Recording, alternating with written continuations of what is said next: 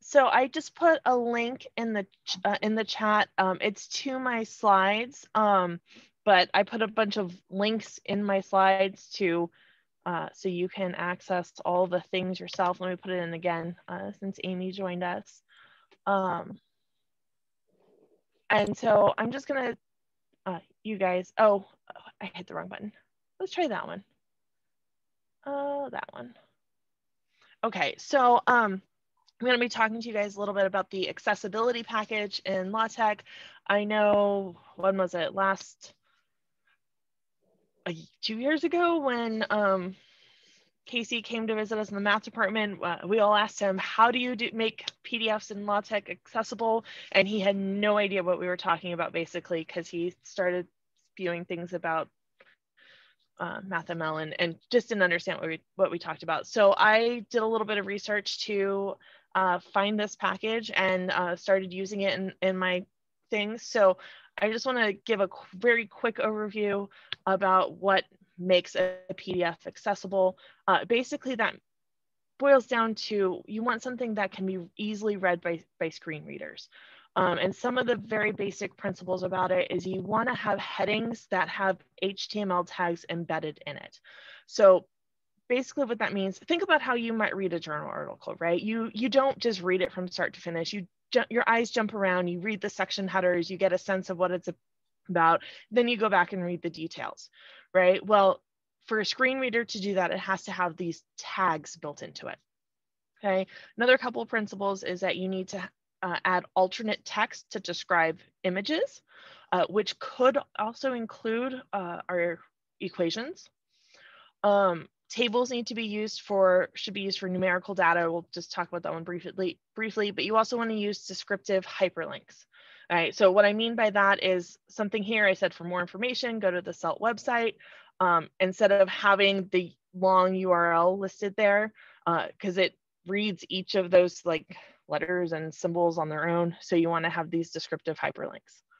All right, and so these are sort of the things that this package actually does.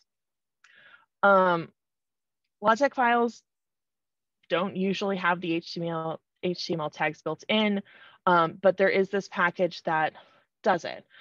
So if you look at, so Rebecca, that link is actually directly to that site.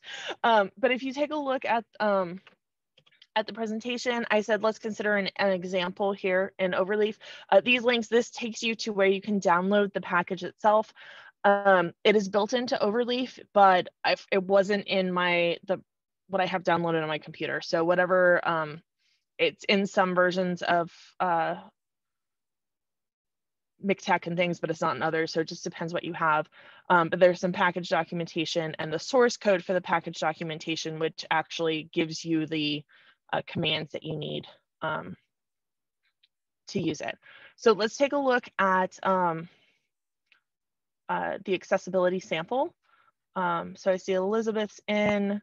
I can also put the link to this directly in the chat if that's easier. So there's a direct link to the Overleaf file.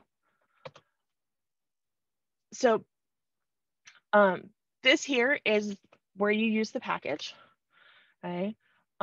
So it actually is on CTAN, Elizabeth. No, only the .ins and .dtx files are. And they're not enough. I thought it was. Well, that's where I got it from. Finish doing your example and I will do the example and then take a look. So this is the package here. Use package, accessibility. There's 4 options: tagged or untagged, high structure or flat structure. I don't know why untagged is even a thing, because that's what it does if you don't use the style at all.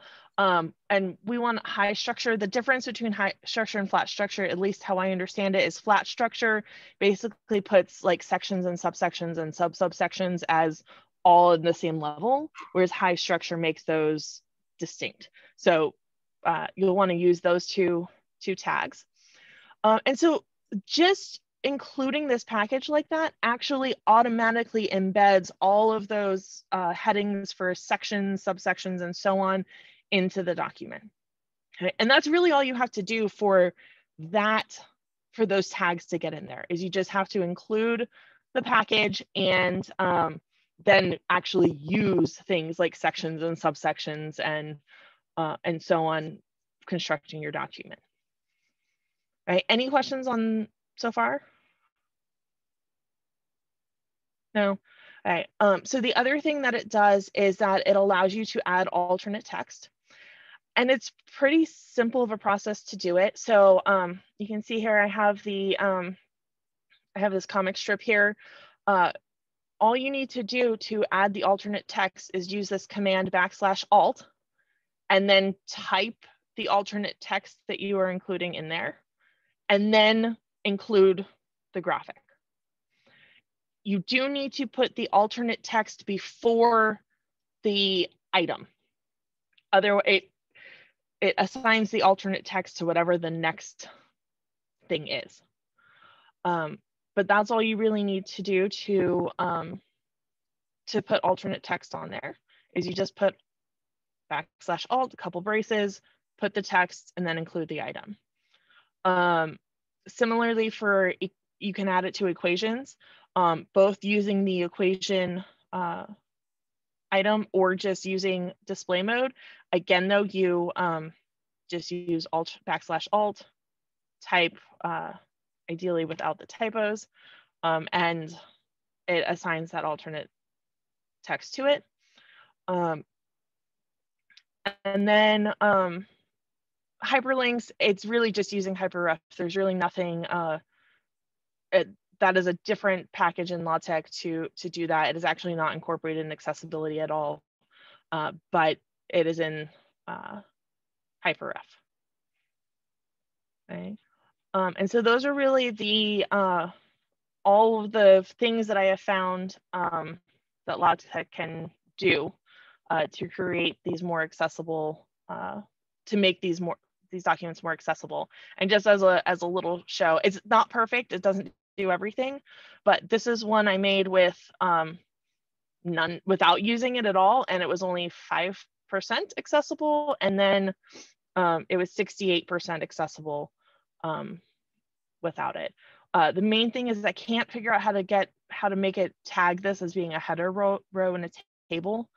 And then the other issue is that for some reason the LaTeX title doesn't come in as the title in the PDF, but that one you can actually fix just by opening it in an Acrobat and adding a title. But or using the HyperF package. Use what? The HyperF package. Oh. Yeah. I'll show you afterwards. It's super, super quick. Okay. It's one of the two things I know. Okay, I will. I look forward to hearing that. So that's basically all I wanted to share with you guys today. Just one last little thing about this package. It doesn't do everything, right? Like I said, it's usually about 70%, but that's much better than the 0 fundamentally that you start with. It's also sometimes a little bit buggy. One of the things that I found is it doesn't work with the package unum item. It works with enumerate, it works with itemize. It doesn't work with that combo package. So if you use that, you might have to go back to enumerate, itemize, etc. But just I have found that when I get an error that I can't understand, it's usually coming out of this accessibility package somewhere. So it is experimental and it is sometimes a little bit buggy. But that was essentially what I had to share with you guys. But I'll answer questions.